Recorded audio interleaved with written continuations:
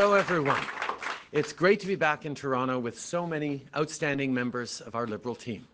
They've been true advocates for their community these last 4 years, helping us bring about real change for the middle class and building an economy that works for everyone. I'm very much looking forward to continuing the work we've started together after Election Day. But first, we all have a very important choice to make. On October 21st, we get to decide what kind of future we want to build together. We get to choose the kind of country we want our kids to grow up in. En 2015, les Canadiens en avaient assez du gouvernement de Stephen Harper qui pensait que l'austérité et les coupures étaient la réponse à tout. C'était évident que les politiques des conservateurs ne fonctionnaient pas. La croissance de l'économie, la création d'emplois, la croissance des salaires, rien de tout ça ne bougeait. 4 years ago, Canadians chose a new team with a new approach, a team with a clear vision of the kind of Canada they wanted to build. A Canada that is fairer, safer, and more prosperous for all Canadians. 4 years later, we still have a lot of work to do, but we've moved forward from the policies of the Harper years, and we've got the record to prove it. Poverty is way down. Unemployment is at historic lows, and job creation is way up. And it's because our team rejected conservative cuts and austerity, because we chose to put people first. We stopped sending child benefit checks to millionaires so we could send more to the single parent working 2 jobs and to the family of 5 that still has trouble making ends meet at the end of the month. On a mis plus d'argent dans les poches des Canadiens en baissant les impôts de la classe moyenne et en augmentant ceux du 1% les plus riches. Et on a réalisé des investissements sans précédent dans les infrastructures, que ce soit le transport, le logement abordable ou les infrastructures résistantes au climat. Ce sont des investissements qui font une vraie différence dans la vie des gens. Et cet automne, les Canadiens auront encore une fois une chance de voter pour le genre de Canada dans lequel ils veulent vivre. You know, I've been on the campaign trail for a little over a week now, and I've been to every province. Everywhere I go, I talk about the progress we've made, the solutions we've built, and the people we've helped. I talked about the change we delivered, real change. But as I stand here today, I think of the thousands of families who've lost a loved one to gun violence during those same 4 years. On the issue of guns, one thing I can say is that not enough has changed. Don't get me wrong, we did take meaningful steps to address gun violence. Stephen Harper made it easier to purchase and transfer a weapon. We reversed that. We started requiring firearm retailers to conduct more extensive background checks, something the Conservative leader plans to scrap if he's elected. But as long as Canadians are losing their loved ones to gun violence, not enough has changed. Not for the teenager who was murdered in Mississauga on Sunday. Not for the man who was shot in Calgary on Monday. Not for the parent who buried their child, not for the little brother or sister who's been left behind. In 2017, there were 2,500 more victims of gun violence in Canada than in 2013. 2,500. The Conservative leader looks at those numbers and still thinks it should be easier for people to buy a gun. He has vowed to gut Canada's gun control law. He wants to loosen restrictions on assault weapons. He wants to scrap enhanced background checks. And he wants people to be able to buy a gun without ever even showing their license to own it. Gun crime in Canada is on the rise. It's a fact. Frankly, I don't understand how anyone could look at this alarming trend and conclude that we need less gun control. But that's for the Conservative leaders to explain to Canadians. Here's what we will do to end gun violence. We will ban military-style assault rifles and start a buyback program for all military-grade weapons that were legally purchased.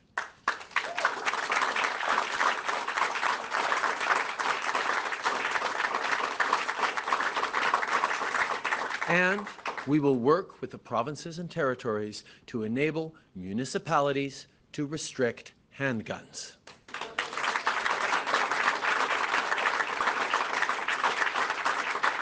That's what a re-elected Liberal government will do. But I'll also tell you what we won't do. We will not bring back the long gun registry, and we will continue to respect Canadian farmers and hunters. But we know you do not need a military-grade assault weapon, one designed to kill the largest number of people in the shortest amount of time, to take down a deer. Un gouvernement libéral réélu va aussi prendre des mesures pour s'attaquer à la violence fondée sur le sexe et la violence familiale. On va travailler avec les provinces et les territoires pour adopter une loi qui permettrait de suspendre temporairement les permis d'armes à feu de ceux qui posent un danger à eux-mêmes ou à leurs proches.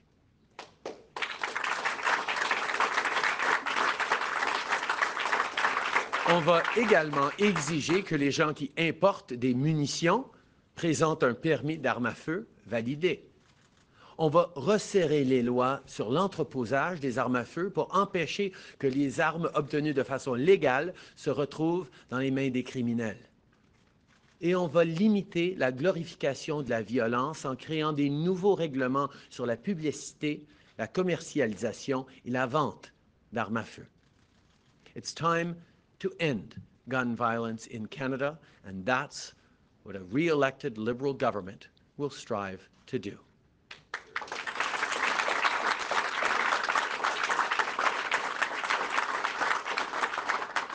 I've often said that politics is about people. And on this particular issue, here's the hard truth. People are dying. Families are grieving. Communities are suffering. So we're going to do more, and we're going to do better. Thoughts and prayers are just not going to cut it. The choice could not be clearer. Liberals are for tougher gun laws. Conservatives are for weaker gun laws. That's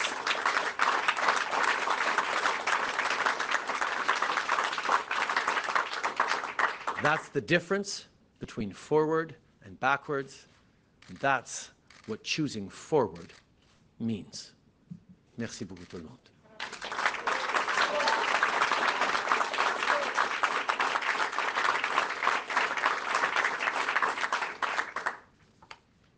Hi, Michelle Zilio with the Globe and Mail. If you could answer in English and French, that would be appreciated for my colleagues. The vast majority of handguns used in crimes in Toronto come from outside the city. In fact, the Danforth handgun came from Saskatchewan. A municipal ban would do little to stop the flow of these domestic guns into the city. So my question is, why aren't the Liberals willing to have a countrywide ban on handguns? We are moving forward on an approach that is going to work to keep our communities safer.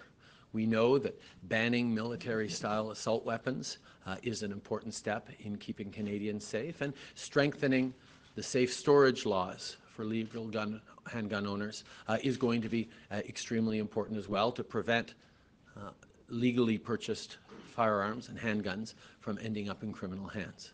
But we've also heard very clearly from a number of cities like Toronto and others who've said that they want more tools to restrict handguns within their municipalities. And that's why we are going to work with them and work with provinces and territories to give them the power to do just that.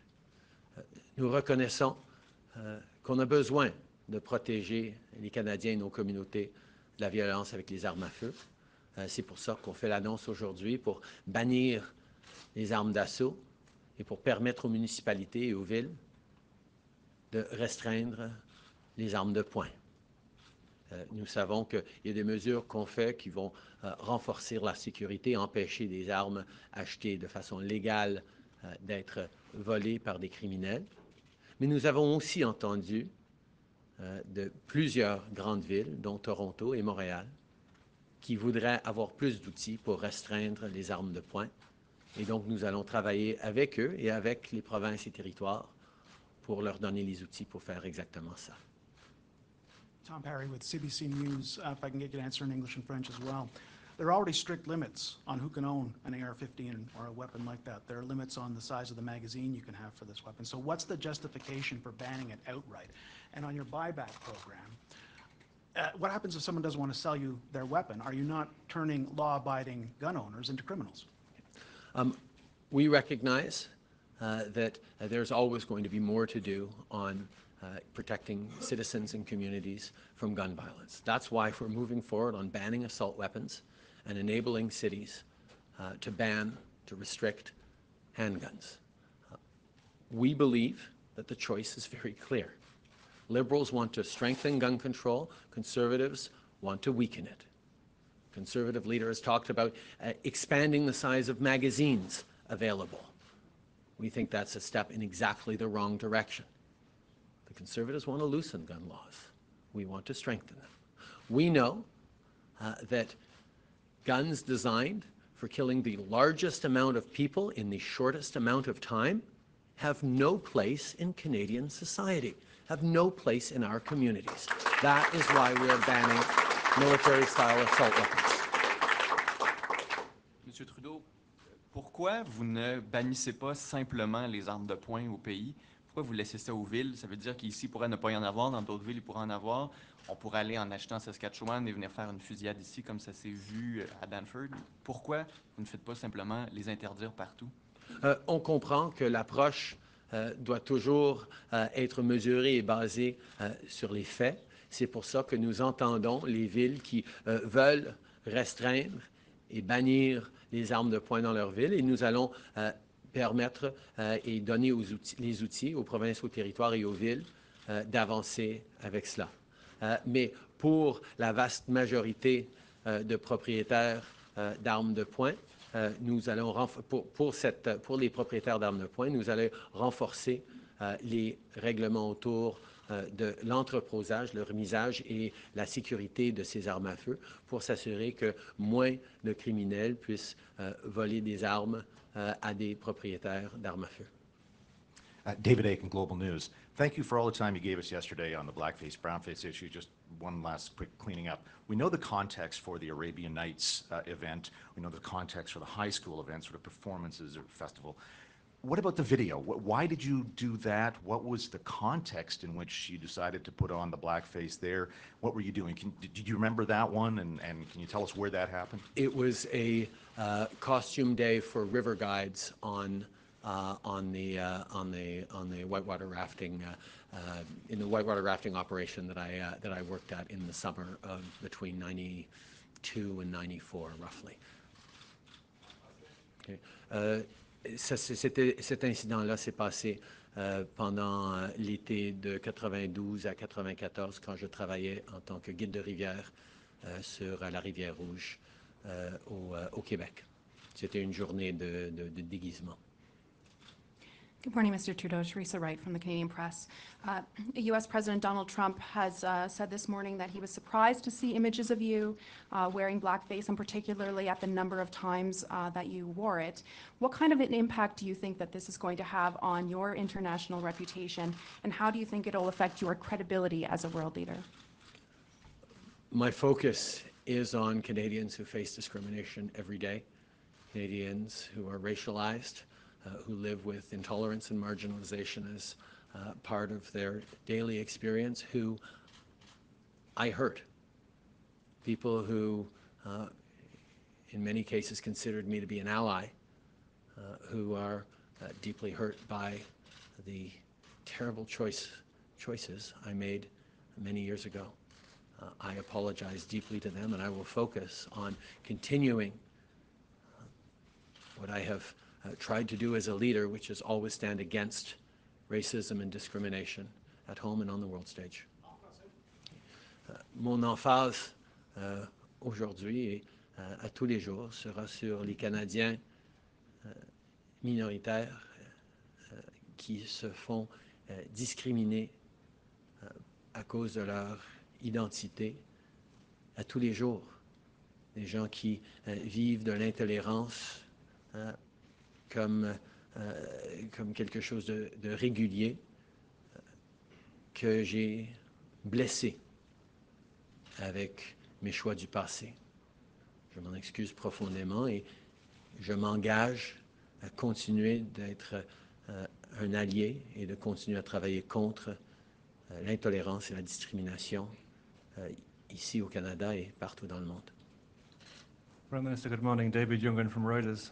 Your MPs are unhappy, your candidates are unhappy, there are members of your cabinet who are not particularly happy, and some members of the cabinet table who sit around you have issued long and I would say philosophical statements. Others, such as your foreign minister, issued a fairly clipped 3-paragraph statement yesterday. How secure do you feel in your leadership in the days and the months and the days, weeks and months to come? I'm going to continue to stay focused on working hard for a better Canada, and I know that there are Canadians, many Canadians, that I have deeply hurt with the choices I made, and I am going to work very hard to demonstrate that as an individual and as a leader, I will continue to stand against intolerance and racism. I will continue to stand alongside them as an ally as we strive to build a better world. I let them down. I let a lot of people down, and I am deeply sorry for that.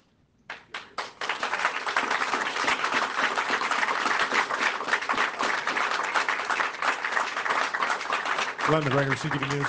Mr. Trudeau, all over the world today, people are out on the streets demonstrating about climate change. Without going into a recap of what you've done so far, I'd like to know, if you are reelected, what new initiatives, what new things would you do to reduce emissions? I want to begin by celebrating those young people who are taking to the streets around the world to highlight that this is their future, this is our future we are talking about, and we need to continue to step up in the fight against climate change here at home, across Canada, and around the world. That's exactly what we're going to do. We will have a lot more to say in the coming days and weeks, but you can rest assured that we will continue in our ambition and our determination to fight climate change and support Canadians through this change in our economy, in our world, as we protect our environment and create a better future for our kids and grandkids. Je veux célébrer aujourd'hui ces jeunes qui démontrent du leadership, qui démontrent qu'ils veulent prendre action, qu'ils veulent qu'on continue dans la lutte contre les changements climatiques ici au Canada et partout dans le monde. Nous allons avoir des annonces ambitieuses pour continuer notre travail dans la lutte contre les changements climatiques. On a déjà fait plus que n'importe quel autre gouvernement pour protéger l'environnement et contrer les changements climatiques, mais on entend très clairement ces jeunes et ces gens d'à travers le pays qui nous disent qu'on doit en faire plus, et on va en faire plus, et j'ai hâte aux annonces qu'on va faire là-dessus. Hi, Mr. Trudeau. David Cochran with CBC News. We've just learned that your campaign director has reached out to Jagmeet Singh's campaign director to arrange a conversation between the leaders, possibly. What do you want to say to Mr. Singh after the events of the last several days? I will be apologizing to him personally as a racialized Canadian, as I have been apologizing to Canadians who have suffered discrimination and intolerance their entire lives in ways that some of us, like me, have never had to experience on a daily basis. This is an incident for which I am deeply sorry, and I have apologized to Canadians, but I have also pledged to continue to work with all Canadians in the fight against Islamophobia, anti-Semitism, anti-Black racism, racism and intolerance in all its shapes and forms. And on that, I am certainly in deep agreement with Mr. Singh, and I look forward to having a good conversation with him. Je vais certainement partager avec M. Singh les excuses que je partage avec et que j'offre à tous les Canadiens qui vivent la discrimination à tous les jours, que j'ai blessés par mes actions. Et on va certainement parler de comment je peux et un gouvernement peut continuer à lutter contre la discrimination à tous les jours et protéger et donner plus d'opportunités aux Canadiens qui vivent de la discrimination à cause de leur identité. Lucas Meyer, News Talk 1010. Prime Minister, will you confirm, la presse is reporting that according to a high-ranking Liberal official that the campaign, the Liberals are expecting more photos to come out. Will you confirm that? I have nothing to confirm on that. So there could be more? I have nothing to confirm on that. And just really quickly on guns, can you talk, the mayor has talked a lot about stopping smuggling at the border. What are going to be the actions on there? We are going to, we have taken significant measures to strengthen our border controls. The Conservatives cut the Canada Border Services Agency in their 10 years in office. We have invested massively in securing our border to an increasing degree, and we will have more to say about our plans on that. Today, our announcement is on how we're going to be banning military-style assault weapons and working with municipalities to restrict handguns. We recognize that there is more to do. That's why Liberals believe in strengthening gun control, while Conservatives believe in weakening it. Nous avons pris plusieurs mesures au cours des 4 dernières années pour donner plus de ressources et plus de capacités à protéger nos frontières des armes à feu illégaux qui traversent. Mais nous reconnaissons qu'il y a plus à faire et on va avoir d'autres annonces à faire là-dessus. Aujourd'hui, notre annonce, c'est qu'on est en train de, on va bannir les armes d'assaut et travailler avec les provinces pour permettre aux municipalités de restreindre les armes de poing. Brian Lilly, Toronto Sun. Mr. Trudeau, is there anything else in your past from your youth, before your time in politics, be it at West Point Grey Academy or anywhere else, that you think Canadians should know about now, or that if you were running for the Liberals for the first time, a vetting committee might take some real issue with? I have been forthright about the incidents that I remember.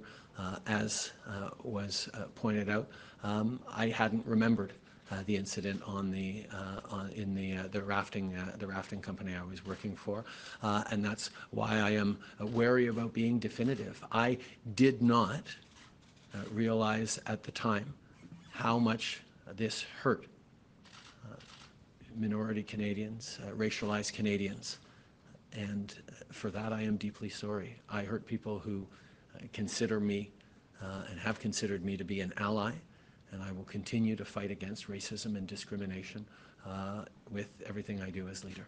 But beyond blackface, any other type of incidents or actions of yours, I mean? Not that I can recall. Yafang Xu from Loving Sister. You apologized immediately after the blackface issue emerged, but you haven't apologized or taken any actions regarding the SNC Lavalin scandal. Some feminists, they were disillusioned that because of the way you treated the 2 strong female ministers, and they were disappointed that you didn't honor your promise to run a transparent government and to hold the principle of independence of judicial review, judicial independence. And so what actions are you going to take to convince the disillusioned feminists that you are still can be trusted and to be voted for? First of all, I recognize that one of the fundamental jobs of any Prime Minister is to stand up for the public interest, to stand up for Canadian jobs, and that's exactly what I did. And what I will always do is stand up for Canadians and their jobs and their pensions and their communities. I will do that in a way that will and always has respected the independent judicial processes that are core to our institutions and our democracy. That is why I asked the Honourable Anne McClellan to gather recommendations by a broad range of experts, consult with just about every living former Attorney General in this country, to make recommendations so that no future government is in the situation that we were in. We will continue to stand up for Canadian jobs. We will continue to respect the independence of our judiciary, and future governments will have better tools to be able to do that. Mr. Trudeau, were you ever a member of any fraternity while in college that discriminated and campaigned against immigration? And secondly, I couldn't see any member of the cabinet, racialized community behind you. Is this a schism in the political campaign as we are witnessing it today? First of all, I was never a member of any fraternity in my university years or organizations that discriminated against people. My primary involvement in clubs in university was both the McGill Debating Union and the McGill Students, the Sexual Assault Center of the McGill Student Society, where I fought against and stood against the kind of challenges that far too many women were facing around sexual assault and still continue to face. In regards to the people here today, there are many great candidates from all sorts of different backgrounds. And, sorry? Mary Ng is here. And yes, Mary Ng is here. We have a great team of diverse Canadians who step forward to serve Canada, including in our cabinet. And we're going to continue to make sure that we have a government and a party that looks like Canada.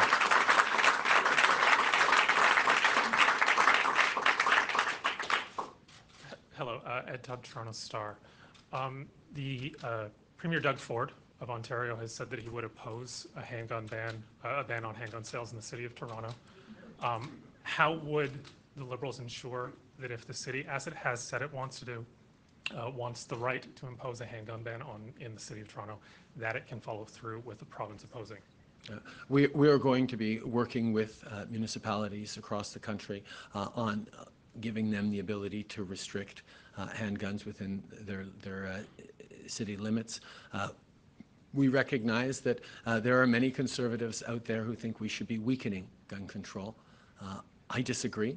Liberals think we need to strengthen gun control, and we need to listen to municipal leaders like John Tory, Valérie Plante, and others who've been very clear that they need to keep their citizens safe by further limiting handguns in their cities. And we will work with them and with the provinces to give them something that not just municipal leaders, but many, many Canadians are asking for. Okay. Nous reconnaissons effectivement qu'il y a des politiciens conservateurs qui veulent affaiblir le contrôle des armes à feu. Les libéraux, nous, on veut resserrer le contrôle des armes à feu. Et on entend très clairement des leaders de grandes villes et de petites villes, comme Valérie Plante et John Tory, qui nous ont dit très clairement qu'ils veulent plus d'outils pour pouvoir restreindre les armes de poing dans leur municipalité. Et nous nous engageons de travailler avec eux et avec les provinces et territoires pour répondre à ce besoin de garder nos communautés encore plus sécures. Nous allons entamer les conversations nécessaires pour y arriver. Hi, Jamie Goodfrein from CP24. I'd like to give you an opportunity to respond to some comments made in an interview that I conducted with the co-founder of Black Lives Matter Toronto. In regards to the photos and video, they say that they were outraged but not surprised given your track record on policy relating to race, that the apology was filled with empty words, and that the apology doesn't matter. What matters most is how you will fix race relations. I'd like you to respond to that.